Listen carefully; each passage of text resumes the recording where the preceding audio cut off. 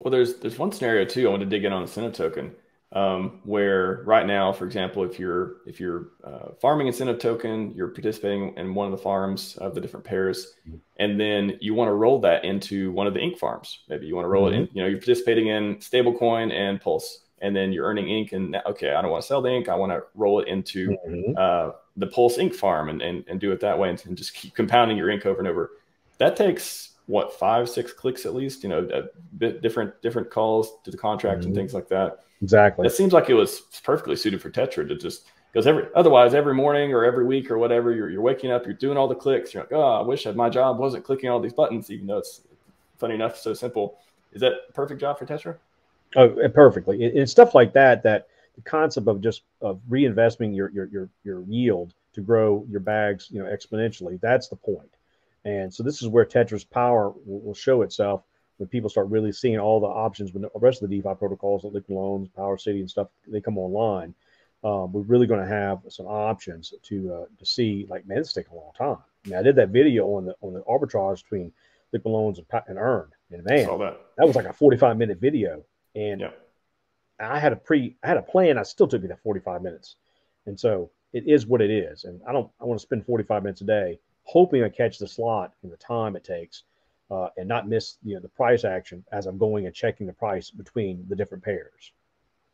What would that look like? So there's going to be a marketplace for different strategies and things you can use. You can design them with Atlas, and then there'll be a Mhm. portal for you to actually, I guess, connect your wallet, have your wallet there that has the coins you want to make all the moves Mhm. with on the using Tetra. How would it actually work with, for example, just rolling over ink? Would it just be? I know you don't have something on the screen to show us at this point, but how would you actually do that where you don't even have to touch it? If you just want to keep rolling your ink over and keep compounding it, how would you Yeah, do that yeah. with Tetra? So yeah, what your wallet is connected to the farm.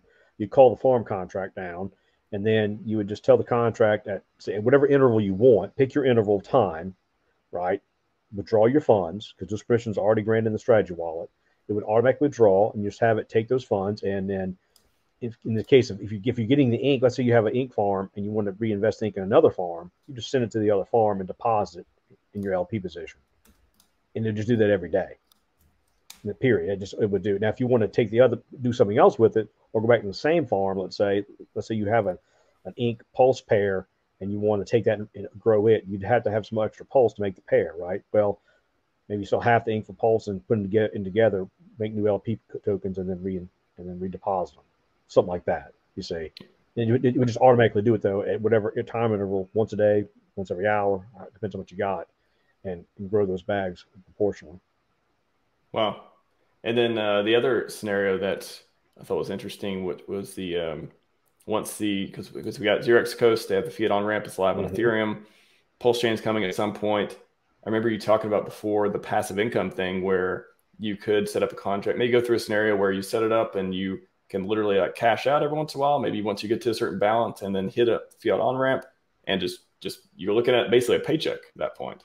Correct. So let's say you go ahead and when Coast comes to PulseChain, you go ahead and do your setup and get your account set up and link it to a wallet. And so, and that wallet, maybe it may not be a Tetra wallet, it may just be say another MetaMask or whatever, right? And so you have this MetaMask wallet that's a link to your Coast, and then what you would have to do then is set up the outflow of your yield, a portion of it. Let's say this from our ink farm or ink farm, and say once a week we take 10% of that, we go to that, we send to that wallet automatically, and then we go to the Coast contract and click it and go. And I guess you have to probably go to their front end to convert from the stable coin to the fiat, I would imagine. But it's already there in the wallet though. You just hit convert and it's in your bank account. So all that's it's just sent to that point, and you just go to Coast and do it. I don't know if it would automatically convert it or not because I'm not sure the contract's written. That's a technical question because that may not be on the blockchain. You know what I mean? That may be a front end deal, the actual conversion, but at least you get it there. Just 1 or 2 clicks, you're done.